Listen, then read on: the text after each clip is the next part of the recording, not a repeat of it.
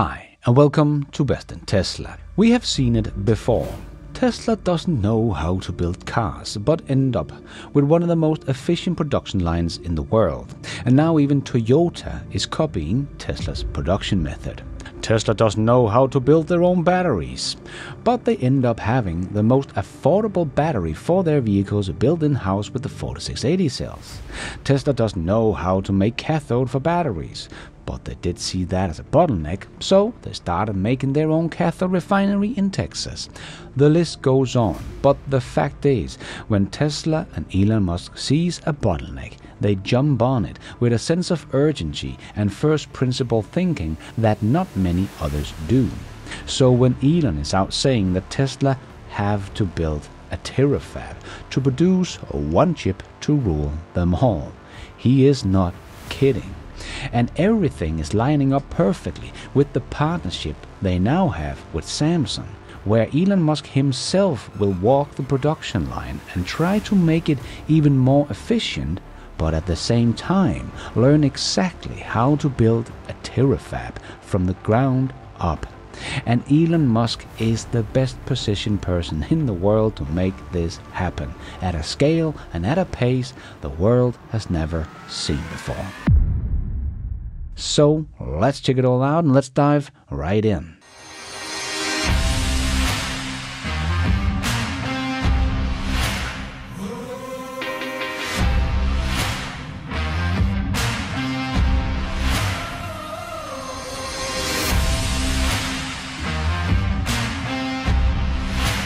So you all probably remember that Tesla signed a big deal with Samsung for chips.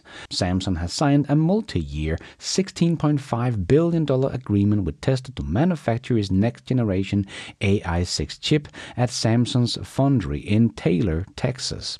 The contract runs through 2033 and positions Samsung as Tesla's primary foundry partner, producing custom silicon used across Tesla's AI products, including vehicles, the Optimus robot, and its training clusters. This partnership is not only about Tesla buying chips from Samsung, it's about Tesla actually gaining access to the knowledge of building a fab. Because, as Elon said himself, Samsung agreed to allow Tesla to assist in maximizing manufacturing efficiency.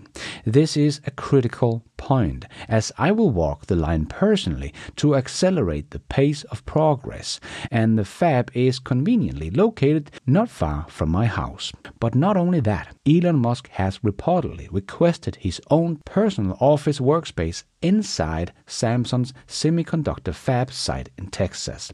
So Elon is all in on helping Samsung to get to volume production of AI5 and AI6 chips as fast as possible. But at the same time, Elon Musk himself will be walking the production line, learning exactly how to make these chips, how the fab production line works, and coming up with his first principle thinking on how to make it even more efficient. And Elon Musk is already thinking about chip fabs and what can be made better. Just listen to this little clip from the Moonshot podcast.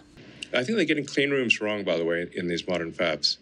I'm gonna make a bet here. Okay. That Tesla will have a 2-nanometer fab, and I can eat a cheeseburger and smoke a cigar in the fab. Okay. Oh, come on. Yes. The air handling would be that good? Okay. Do you have this sketched out in your mind? Like, how are the atoms being placed that they're immune to cheeseburger grease? They just maintain wafer isolation the entire time, which is actually the default for fabs. The wafers are transported in boxes of pure nitrogen gas. Yep. And this lines up perfectly with the knowledge that we have that Elon Musk wants to build a Terafab himself. So he is right now getting the knowledge and the know-how from Samsung on everything, and at the same time trying to make it more efficient, how all of this is done, and taking the first principle thinking to the production of chips. So when Tesla build their own Terafab, they might do it slightly different than the rest of the industry, and might end up having one of the world's most efficient chip fabs. And we know that Tesla is already leader when it comes in building factories the fastest, so going to be very exciting to see how fast someone like Tesla will be able to gather all the knowledge that is needed to build a Terafab and get that factory up and running. Because usually fabs is something that is also very expensive but also take a very long time to get up and running. Samsung and TSMC are making fabs in Asia in about 2 years' time, but it usually takes about twice as long in the US. As we could see with TSMC, it took almost 4 years to get their fab up and running in Arizona. But it's not just that Tesla knows how to make car factories extremely fast, but Elon Musk also showed with XAI that they could build data centers that was 3 times bigger than what the other competitors even thought was possible in making a coherent cluster, but they also built that cluster 20 times faster than anyone else knew how to. When Tesla's many big brains together with Elon Musk put their mind together and are collaborating with Samsung on getting the knowledge and know-how on how to operate and build chip production lines, we could be in for something really spectacular. And this is probably also one of the reasons that Tesla stopped the production and development of their Dojo chip, as they saw they just needed one chip to rule them all, and needed to scale to an extremely high volume with the goals Tesla has for autonomous vehicle and their Optimus robot that they will build in the hundreds of millions in the future.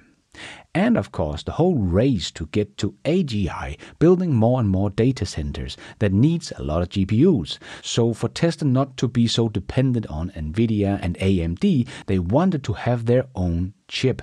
But instead of developing 2 different chips in parallel, they choose to focus on just one chip to rule them all. And Tesla has been developing their own chips for many years, so they know how to do that. But they don't know how to manufacture it, and that is what they are learning from Samsung as we speak.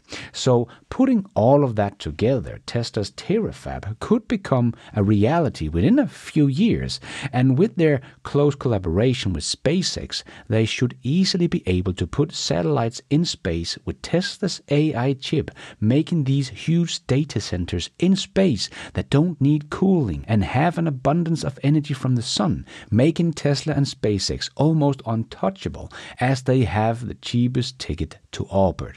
They have been building satellites for years, faster and cheaper and more efficient than anyone else has ever done in history.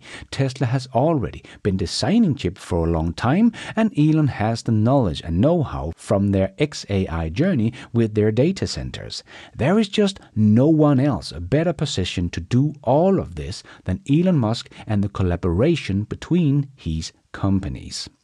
And just to put the size of what Elon is talking about in a little perspective, when he says he wants to make a Terafab, well, that would probably be an order of magnitude bigger than any other single fab on the market today. For context, no single fab site today exceed 120,000 to 150,000 WSPM, which stands for wafer starts per month. The largest are multi-building campus like TSMC's Southern Taiwan Science Park. Elon is not aiming for 120,000. He's aiming for 1 million wafer start per month. So if Tesla actually built one Terafab that could produce this much, they would become a top 2 to top 3 chip producers in the world overnight when that factory ramps up to full scale. So when Elon said that Tesla will be producing more chips than the entire industry combined, he was not kidding. But this is, of course, nothing that can be done overnight, and this will take hundreds of billions of dollars and multiple years to build. But because Elon Musk companies always works with a sense of urgency, I would not be surprised if Elon Musk and Tesla find the ground to start breaking ground for the factory itself here in 2026. But it will, of course, be multiple years before we will see any chips coming out of Tesla's own Terafab. But it is very fascinating to think about and show us what kind of scale Elon Musk is thinking about. I don't think anyone else is thinking this big, because what Elon Musk wants to do with Tesla's autonomous vehicle, the Optimus robot, and data centers is so big that he wants to have access to more chip than the entire world is currently producing. So that is why Elon doesn't see any other way but to build their own fab, as nobody else is building it at a scale and at a pace that Elon Musk wants. But it's going to be very difficult for anyone to compete against this, as Elon Musk and Tesla will get the know-how from Samsung's fab in the US on how to build the chip production line. They have all the knowledge about how to build data centers from XAI, and they have access to space through Elon Musk's SpaceX to build these huge affordable data centers out in space that is not using any energy from Earth and don't need all that expensive cooling system that is also using a lot of water. And Tesla already have years of experience in designing chips. Most people in the industry probably knows what Elon Musk is about to do, but I don't think anyone knows how they should be able to keep up. And thank you for watching. And until next time, take care out there and be nice.